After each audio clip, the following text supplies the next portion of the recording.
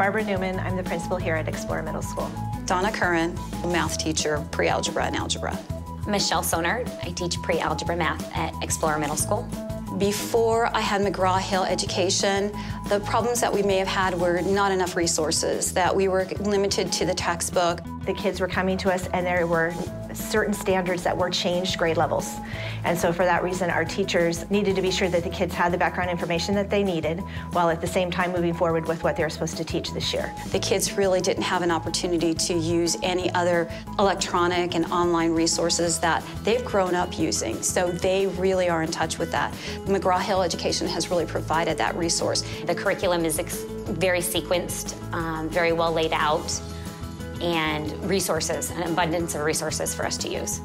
I think the rigor is really one of the elements that's crucial, because students can get used to something at one level, but when you do things at the depth of knowledge that McGraw-Hill Education brings in, that really makes a big difference. It's not about just finding the right answer and getting a calculation. It's really about thinking it through and really applying it to real-world examples. It tests them and it improves them as students, because if they're not challenged, you don't grow if you don't stretch, and this really helps them to stretch and grow. In math, you get frustrated a lot, and Glencoe Math, I think, helps you more fluently understand math in an easier way. I like the tutor. They show you how to do it, because if you don't get something on your homework, they show you how to do each example.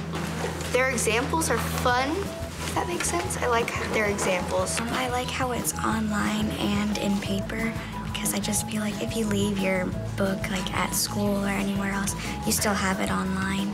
I find engagement at various levels, so sometimes it's one of the problems that can really spark a really heated discussion. We can take off on one element and spend 15 minutes on that. Other times we can use several problems to back up something that we've learned. The technology is huge right now in this generation. They want a computer, they want a device in their hands. So if we can get them to pull up a textbook at home, use the tutorials at home, there's extra homework practice, it's just a relief. It kind of gives me data to support what I need to know to help them be successful. Data doesn't just tell us what they learn, but it also tells us, it informs us as to what we do need to continue or instruct the next day.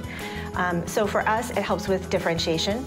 And so that's where the data has been key, is to be able to further the learning of those that already seem to know what they need to have, and it's also being able to intervene so those kids can get to where they need to be so that they can continue with their learning as well.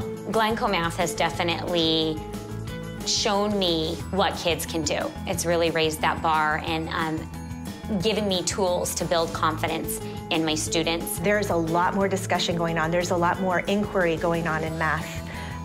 There's a lot more investigation.